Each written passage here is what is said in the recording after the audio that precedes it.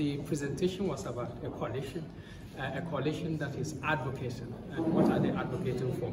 It is a coalition that is advocating for Ghana's health. It is a coalition that is engaging multiple stakeholders towards creating a favorable environment for Ghana to implement a number of public health policies.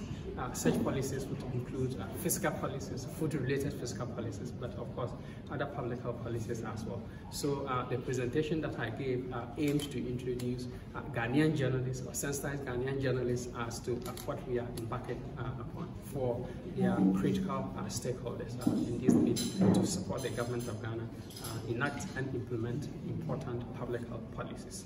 As indicated, one of the critical stakeholders and allies in these journalists, we have information with us as academics, as civil society organizations, as public health associations. That information ought to get out there. Academics may be communicating to other academics may be communicating to policymakers. They may not be able to communicate to other stakeholders that journalists are capable of doing. And so we want journalists as allies in this to disseminate wide and far the message that the academics have generated, the message that the civil society organizations have advocated. So journalists are supposed to do what journalists do in this case to help us educate, to help us sensitize, to help publicize our content. That's development and implementation of health taxes, food-related fiscal policies can be beneficial. Motivations for this intervention that is broadly termed health taxes derive from a number of things. One, based on evidence, but also based on global public health organizations' recommendations, like the World Health Organization. The World Health Organization has identified and has presented interventions that they refer to as best buys. Best buys as far as efforts to combat non-communicable disease, especially in lower middle income countries, are concerned.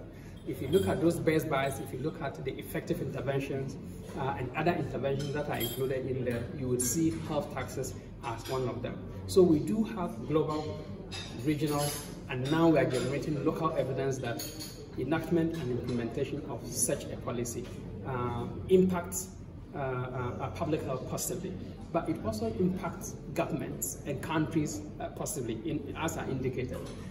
Once such an intervention is deployed, is implemented, we can have some of our products that are currently unhealthy, too much sugar, too much salt, too much harmful fats, reformulated by industry. And once they get reformulated, we'll continue to enjoy our food that are helpful. Taxes, as we already know, usually generate revenue for government. And so these health taxes, although a special tax that is aimed to promote public health, has a positive externality of being able to generate revenue for our government.